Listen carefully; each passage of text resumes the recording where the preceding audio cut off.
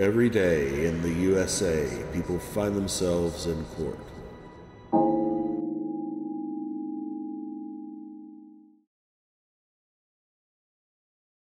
Good morning. Thank you. This is Judge Middleton. I'm here at the court. Who am I speaking with? Are you Christine? Christine Winfrey? Yes. Miss Winfrey, I'm seeing you on one case. I would have seen you on both. We've got problems with this room. We got a feedback loop in there. Also present with me is Matea Paycheck from the Public Defender's Office. You were charged with possession of a controlled substance. You pled to use of a controlled substance. And there was a probation violation arraignment scheduled and you failed to appear. So I did a show cause. You failed to appear for that. I did a warrant with a 48-hour hold. And then you got arrested apparently with Jim in Kalamazoo County. So let's see if we can sort this out. When did you get arrested? Yesterday? No, sir. I got arrested October the 16th. And that was in Kalamazoo County? No, Calhoun. Calhoun. All right. He said he got arrested in Kalamazoo. They took you to Calhoun, but so you got arrested in Calhoun. Did you have any charges there? I had a warrant for theft back in 2018 or 20. Is your Calhoun County case resolved? Yeah, on November the 3rd, it will be. Is that a sentence date? Yes. Is that on a felony or misdemeanor charge? A misdemeanor? All right, in this case, it's a little hard to track this. You're a probation agent, Matt Huff, and Matt was here and then he got sidetracked. So Matt, I've got Christine Winfrey here now. He alleges that you were placed on probation on charge of use of methamphetamine and you quit reporting. So we set the matter for hearing in June, and true to form, you didn't appear for that either. You were put on probation. You didn't appear. You were put on probation, I think in January. You didn't appear February, March, April, May, June. We call it falling off the map. So we haven't seen you. So the allegation is that you violated your probation by failing to report. He recommends that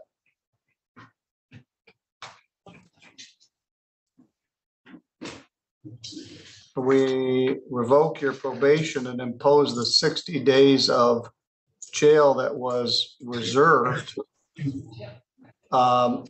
Christine, you have a right to have an attorney to assist you on this.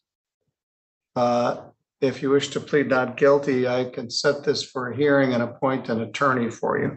Is that what you'd like to do? Yes, I would plead not guilty.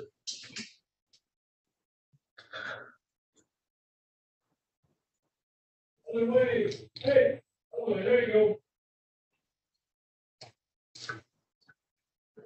What happened, Matea, if you can tell me, with the larceny charge?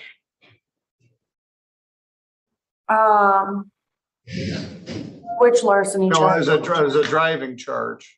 Oh, she pled not guilty, and has a pretrial date set. I forgot what the date was, Your Honor. The 8th. Thank you. November 8th.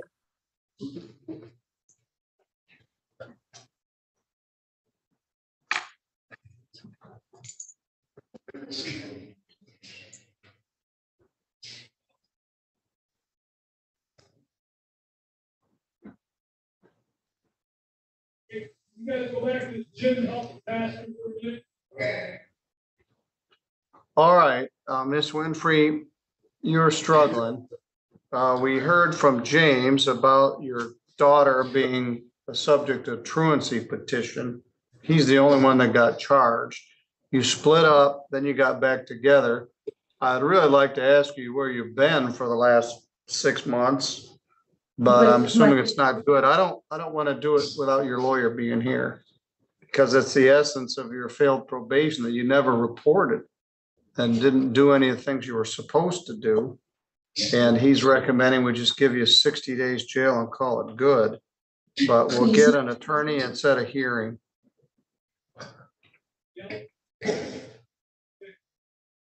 I show your address as Athens.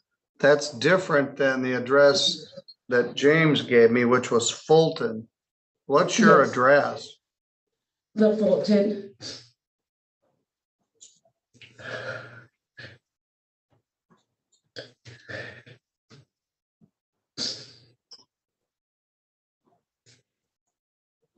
All right. The bad news is you're in jail. The good news is all these old warrants got served and eventually they'll come to an end. But right now, a bond is canceled. You have another misdemeanor case pending. You have sentencing pending in another jurisdiction. And I will see if we can get this set sooner rather than later. Frankly, as a practical matter, this isn't going to be very hard to prove it. In a probation violation, you have to prove things beyond a preponderance. And the fact that you didn't show up in February, March, April, May, June, July, or wherever thereafter, and didn't show up for your PV hearing pretty much shows you were off the map. But there may be some explanation for all of it. So I will see you as soon as they can set the PV hearing. So I'm in jail for 60 days? No, it hasn't been determined yet. You may be, but right now we got to have a hearing. All right, you can go with the officer. As soon as we can get a lawyer and get this set for hearing, we'll do that.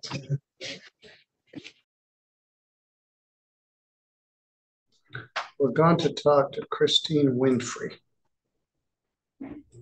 She's here with her lawyer, Mr. Tim George. I was looking at this morning. Let me see if I can get this stuff is out of sequence. The probation violation petition alleges that the defendant was placed on probation for use of methamphetamine, and she failed to report on a monthly basis. We scheduled a probation violation arraignment for June 21st, and the defendant did not appear. She got picked up on a bench warrant, and I saw her on October 25th. She was arrested on October 16th in Calhoun County. She had charges in a couple of other jurisdictions. She pled guilty, not guilty, sort of by her agreement between me and her. We set a pretrial hearing and appointed Mr. George. He also had a no ops case that's still hanging out there somewhere. And I canceled your bond. So as of my calculation today, you've got 8 days. And if we go back to October 16th, you've got 15 days of credit. Mr. Matt Huff is here, and he is the probation agent in this matter. Mr. Tim George has been appointed to represent the defendant, and he's here today. Mr. George, what does your client wish to do? Thank you, Your Honor. Just so the court, I know it's a little bit of a confusing fact pattern because Ms. Winfrey originally was the passenger in the vehicle and the driver had methamphetamine. This was a use of analogs case. Oh, yes, it was. Now, the probation violation says use of methamphetamine, but it's a clonazepam. It is. And so I was reading that. The actual judgment was a controlled substance and not really very much of it. Yes, something other than, and there was a 7411 probation. And I just wanted to clarify that. I have had the opportunity to speak with Ms. Winfrey. She's going to acknowledge that she hadn't reported from February on. Ms. Winfrey, we talked about this at the time of your arraignment. You have a right to have a hearing on this where it must be established beyond a preponderance that you violated your probation. We appointed a lawyer and set it for a hearing, and so we're ready to take testimony if necessary. But you can also simply admit the violation, and then I guess the question will be, what do we do next? So is it your intention to admit that you just stopped reporting? Yes, sir. Yeah, speak up. Yes. All right. Anyone threaten you to get you to do that? No, sir. The date just came and I was taking care of my mother and I just forgot about the date. And then when I found out about it, I just Well, that's not even that one, but the fact that you stopped reporting through this, we hadn't seen you for several months before that. Because I was terrified to go to jail. All right, and here you are in jail. Yeah, so if you'd come in the front door, maybe we would have had a whole different direction. All right, and you understand by entering this plea, you're giving up the right to have the probation violation hearing. All right. I talked to you a little bit before Mr. George was here, and I'm always kind of treading on thin ice when I'm talking with unrepresented defendants. So I think the public defender was here about where you were going and what you were doing. And we had to kind of sort out where you'd been. So, Mr. George, what can you tell us about her circumstances today? Thank you, Your Honor. Well, in speaking with her, I think she summarized it pretty well. I think what she told me was, I missed the reporting date in February. I freaked out because I thought I was going to go to jail, and now here I am. So I think she's ready to just acknowledge this, move on. She was put on a 7411 status. So if the court is inclined to revoke the probation, she would lose the benefit of that. I think that is a collateral consequence that the court needs to consider. I had in my original notes, and I said the same to Mr. Huff, that at the time that we had the sentencing in this case, I believe that the judgment ordered 30 days in jail, credit 5, leaving 25 deferred with a 7411 status. Based on Mr. Huff's recommendation, at this point, we would ask the court, if it's going to revoke the probation, to just use that deferred jail time with the credit that she already has. Like I said, the loss of the 7411 status is a significant consequence here. Thank you. Thank you. Mr. Huff, what's your thought here? Well, Your Honor, to speak to the original recommendation of 60 days in jail, that's my typical go-to in circumstances where we have a probationer who absconds. In this case, and in most cases, I typically review the judgment ahead of time to see if there was a deferred time. It appears that I missed that. I believe that if you've deferred 25 days up front, the court has good discretion and familiarity with the case facts at that point in time as far as what's appropriate. So I would defer as well to the deferred days as a recommendation, I guess as an amended recommendation. The loss of 7411, I think, is more burdensome for Ms. Winfrey than potentially serving a few more days in jail if the court was inclined to go the route of 25 days credit, whatever she served so far. That's all I have. Ms. Winfrey, I don't remember if you got everything done, because at the very first time you came in here, you had posted a bond in Calhoun, and then you sort of went AWOL on both cases. Do you have anything else pending in any other county other than Calhoun? No. And is your Calhoun County stuff completed? I have to go on court on the 8th. It was a bond. I paid that. I saw that. Now you also have a traffic here, and I paid that too. All right, let's see what's going on with that case, because I'd like to be able to take care of that one too.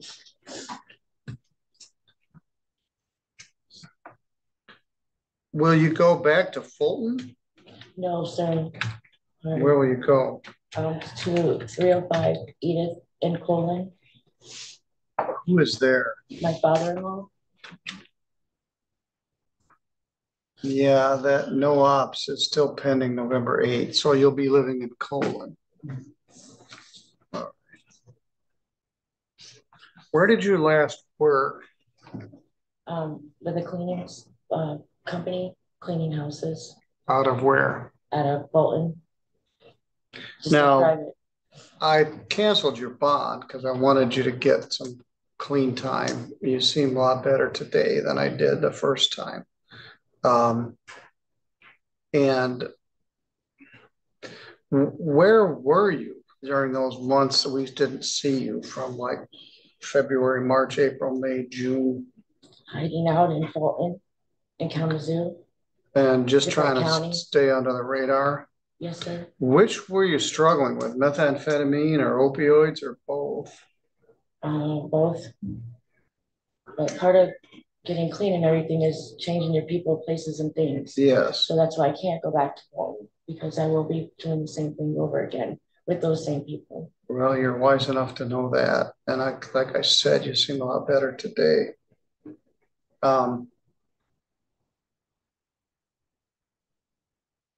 Is there anything else you want to tell me? And I miss my kids very much, and I'm very sorry for all this. Well, John was here the other day. Jimmy? I haven't James? seen him. What? James? James, yes. I used to see him when I was young, and then I hadn't seen him for a long time. And I'm glad they're all here because it shows you got some support plan for when you get out. But all right, I'm going to do what I told you I was going to do. Although I'm going to give you credit all the way back to when you got picked up in Calhoun because we had a hold on you. So I'm going to order 25 days. Well, I guess I'll call it that. Credit 16. I'll call it 30 days. Credit 21.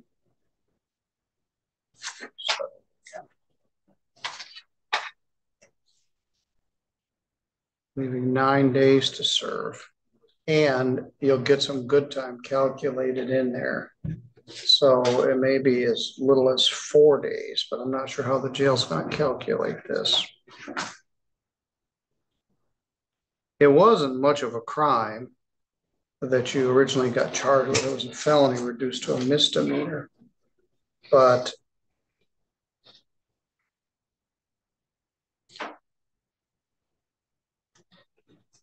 we tried this probation and it didn't work. I'm going to revoke it. So I'm going to be off your back, which is good and bad.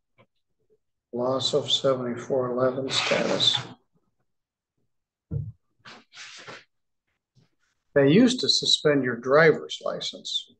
It doesn't anymore. It never was connected to driving privileges. But when the legislature was mad at everybody that's addicted to drugs, they suspended their driver's license. They took that out a few years ago, so it won't affect your license, but you have no ops. We'll deal with that no ops case in a week. You'll probably be out of jail by November 8th. So you're going to need to come back for that and take care of that. I don't have a prosecutor here, or I would try to take care of it right now and save you a trip. We'll talk about it for a minute. You can plead guilty to having no valid operator's license. That's a misdemeanor. It's punishable by up to 90 days in jail and a fine of up to $100. That would give you credit for the 8 days that you've been in jail, but it will put a no operator's license charge on your driver's license and make it more difficult for you to get a license. So if you want to plead to it today, we can do that. If you don't want to enter a plea of guilty, we can leave it set for the pretrial on November 8th. Oh, I said leave it then. All right. Leave.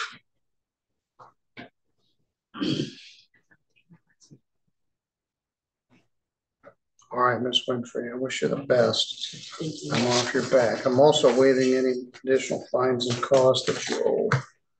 I say it's good and bad. It's good that I'm off your back. It's bad that there's not somebody like Matt looking over your shoulder, because these substances are so powerfully addictive that you're going to get right back in it. But right now you're pretty clear-headed, and I didn't put you in jail to be mean. I put you in jail because I thought you needed some time to get your head on straight. All right, good luck to you. Thank you, Your Honor. Thank you, Matt.